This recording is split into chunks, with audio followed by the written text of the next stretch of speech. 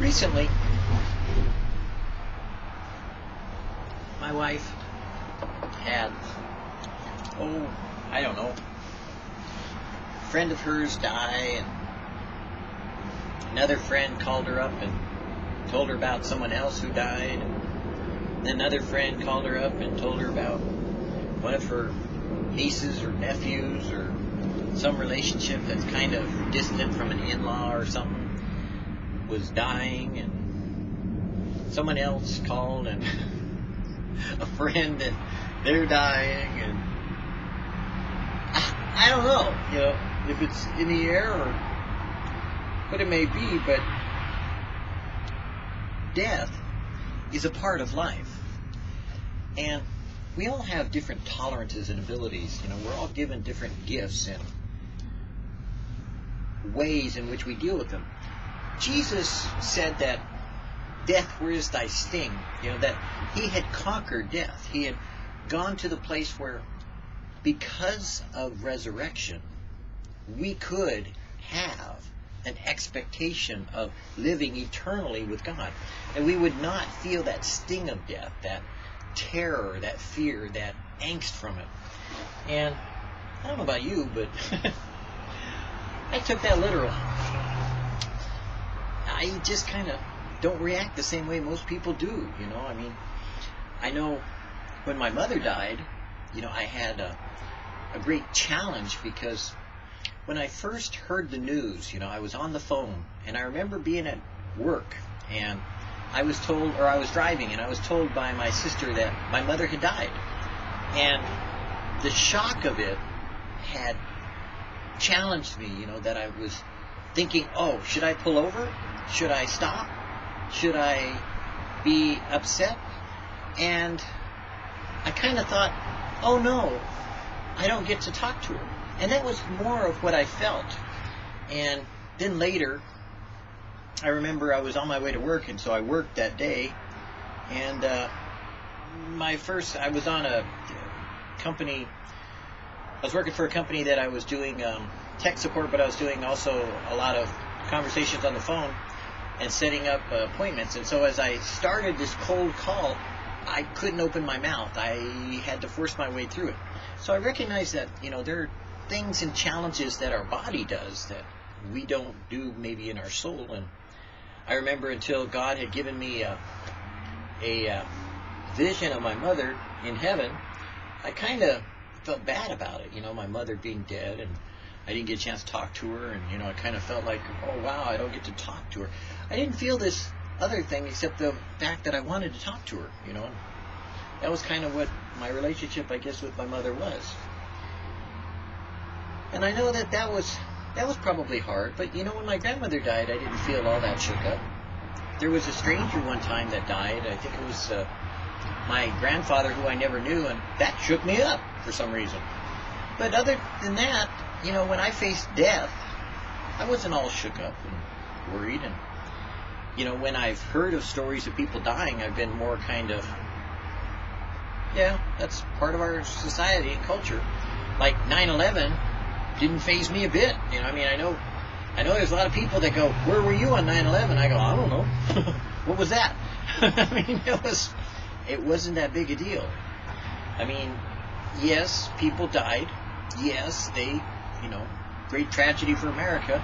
But I kind of grew up in the Vietnam era, and it was kind of like, we were all planning on dying in Vietnam because, we were all being drafted. And I don't know. I grew up also during the generation that, we used to drop and cover because the world was going to end and nuclear annihilation was going to happen. So I don't know if those things affected me, but when I got saved, suddenly I had no fear of death. For me personally, I kind of looked at it like, I'm not really afraid of dying. I'm just afraid of the pain. I don't want to suffer. So, I don't know about you, but we should, as a culture and as a people, especially Christians, be more prepared for death than we are. I know I've read recently about, maybe Chuck Smith and Greg Laurie and different people that I looked up to, and their reactions or actions towards death, and not really so quite the way I thought they would have reacted, And maybe that's okay. Maybe that's part of, being different, that some of us don't react, to it the same way. Maybe some of us are called to be comforters to those that when they do encounter death, it just devastates them and wipes them out. And, I often tell people that to not plan your death is to not plan your life. So if you don't plan your life, then you haven't planned your death. And that you should do both. Because you're going to live past death. That's a fact of life. You need to get the realization that, of course, you're going to pass beyond this physical body. Of course that's true. That you're going to have an encounter with the living God. Prayerfully, I hope it would be by His mercy and grace He saves you, because if not, He condemns you and you will suffer eternal punishment for that. That sucks. That's called hell. And hell, as well as death and suffering and all that's going to be thrown into the lake of fire where eternal torment goes on continually. It's kind of like an existence of something that, is all corrupted and it stays corrupted and it's just off, like, out there. Someplace you don't want to be. And God is so serious about it that He warns us about it and tells us not to go there. And since death and hell are cast there, I kind of think that, maybe as we grow in faith, maybe we should be fearing death less and more confident of eternal life more. In other words, if we lived like we were going to live for eternity, wouldn't we plan out that a little bit more so? But if we're only living for this life, I think it becomes obvious by how we treat this life. Don't you? Are we seeking first the kingdom of God and His righteousness? So that not only all these things in this life would be added unto us, but that in eternity we would be planned out for continuing on with God. Seems like it to me. So, I don't know about you, but the subject of death really doesn't faze me much. Doesn't bother me. I don't think much about it. I talk about it a lot. I can. Separation of the spirit and the soul and the body. How the soul and the spirit are going to go to God, and the body will be left from the dust from which it returned, and dust to dust, and ashes to ashes, and that which returns back to the dust is not that which you're going to inhabit, but that which you're going to inhabit is spirit, so that this corruption will put on incorruption, because the incorruptible cannot come from that which is corrupted, and the earth is corrupted. So of that nature with which you have been put into a body by your spirit being born again of the Spirit of God that has come down from heaven, then that corruption with which you have existed and lived in has to go back to the corruption with which the earth has been cursed. And so that's why you're going to get a new body, a spiritual body. See, we summed it all up in a nutshell. How simple it was. Who redeemeth thy life from destruction. Their Redeemer is strong, the Lord of hosts is His name. I will ransom them from the power of thy grave. I will redeem them from death. O death, I will be thy plagues, O grave. I will be thy destruction.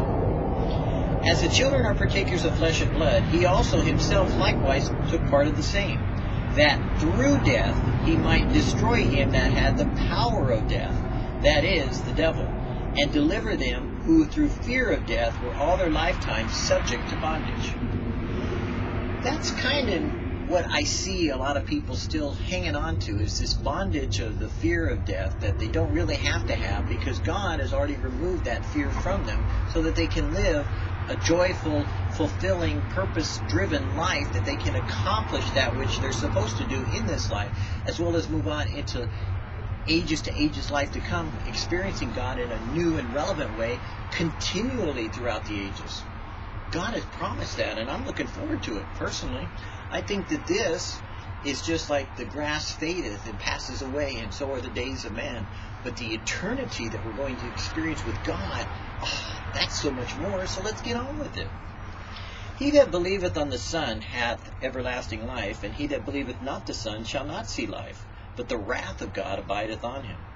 You were dead, and your life is hid with Christ in God. When Christ, who is our life, shall appear, then shall you also appear with Him in glory, when He shall come to be glorified in His saints, and to be admired in all them that believe. that is the hope of our calling, which isn't that to accomplish the purpose with which we were made, but rather to see that salvation that God is bringing to us, that we would know Him in eternity, so that death would have no power over us, but rather life, that life that God has given us, will shine brighter and brighter, even unto the day of salvation. So at the moment of our death, it's just a casting away of that which was left behind, so that we could shine like the stars in the heavens.